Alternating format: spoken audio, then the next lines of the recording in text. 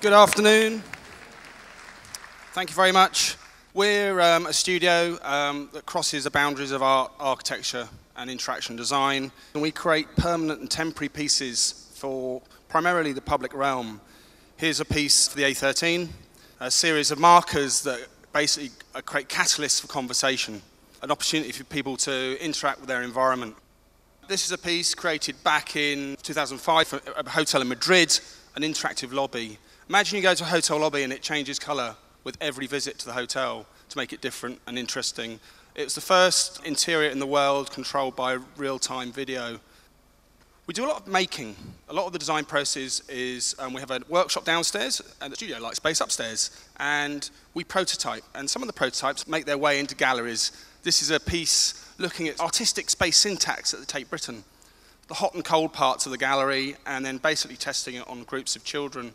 This piece was in the sculpture gallery at the Victoria and Albert Museum, and it's all about memories and capturing the colours people are wearing and then playing them back through a surface. There's a matrix of RGB LEDs beneath a roll of fabric there. This project only lasted for 3 minutes. It was some imaginary radio studios for the BBC, and we created them in 2 weeks and then took them apart again. So that's a very, very temporary piece. And we're very lucky to be approached by different sectors. This was a piece for the production company that created the stage set for George Michael's 25 Live Tour.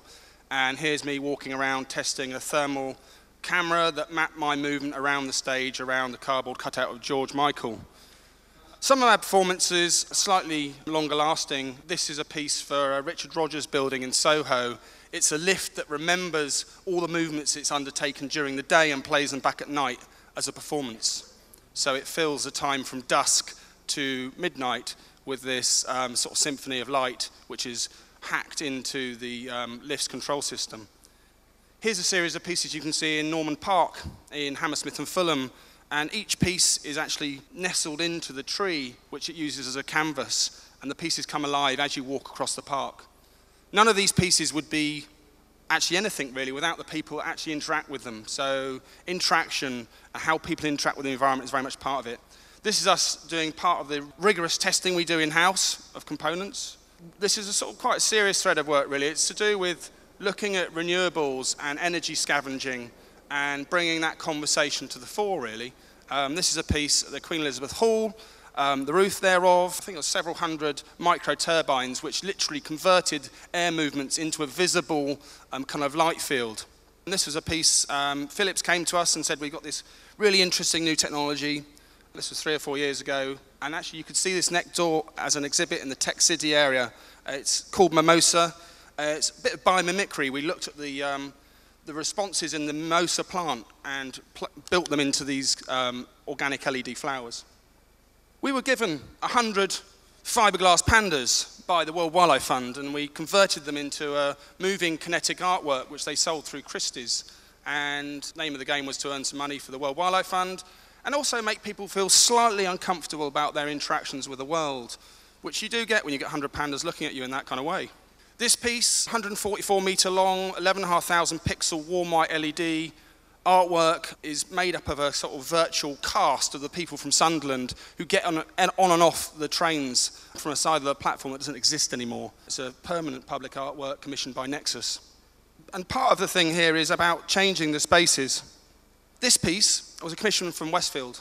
It's at the entrance to Chestnut Plaza, which leads down into the Olympic Park.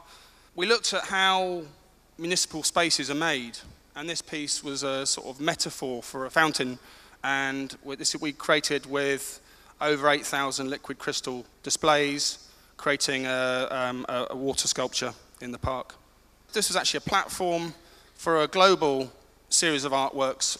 This was a collaboration with a whole team of people, but working with Mother in the Biscuit Building across the road. And we were asked to create a green box which would act as a platform for augmented reality artworks globally. This is a piece for More 4 with Man vs. Machine and the creative department at Channel 4. A series of built, filmed artworks that then created the idents you see on More 4 now. Again, something built for a very sort of temporary period of time, but will live on our television screens. Great Ormond Street Hospital, new wing And we've basically brought the wallpaper to life, and the whole rationale behind the piece is to distract children on their way to surgery. And we've created this sort of half-tone forest in which these digital animals appear and disappear as you're wheeled through on the route to surgery. When you go to the Olympic Park, this piece will be playing. It's a legacy piece commissioned by the ODA, and what you can do is basically press the button and race against, let's say it's Usain Bolt, or whoever wins 100 meters, you can go and then go in a year's time and race against them. It's a multi-sensorial race. And then on the other side of the park, next to the media stand, this is a piece of mechatronic bubbles we've just created for Coca-Cola. It's basically looking at the idea of celebration and sort of trying to crystallize that in kind of built form. Anyway, thank you very much, and speak to you later.